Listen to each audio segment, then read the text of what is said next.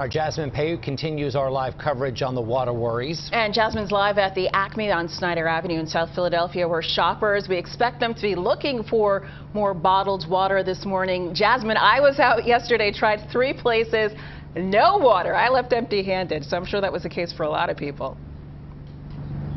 Janelle, it was. Bottled water is the hot ticket item on the shelves. Everyone is looking for it. It's all because of that spill. The problem, grocery stores say they're having a hard time keeping up with supply. Now you can see behind me, there are trucks here and things are coming off of the truck, but we've been looking all morning and we did not see any more cases of bottled water. Of course, not sure if that will change throughout the day, but we do know that people want this bottled water now. The store opening at 7 o'clock this morning. So here's a look at some video from yesterday. It was a hectic scene playing out across the region. Social media video showing people grabbing whatever was available and loading up their carts at stores like the BJ's on Oregon Avenue in South Philadelphia.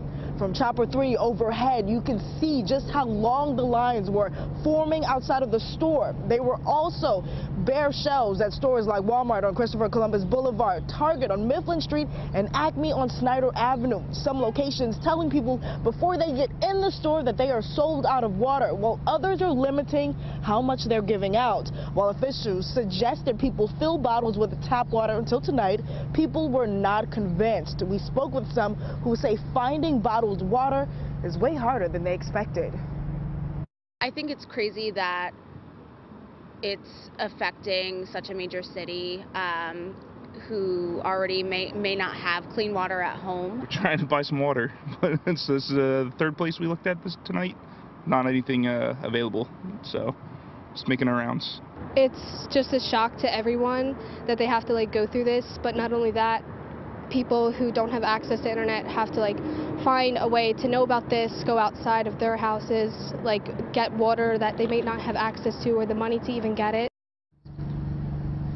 Now, unfortunately, officials say boiling the water will not remove the chemicals that may be there. Again, this store opens at 7 o'clock. It's unclear if and when they will have more bottled water left in store. Janelle, I'll send it back to you in the studio. Thank you, Jasmine.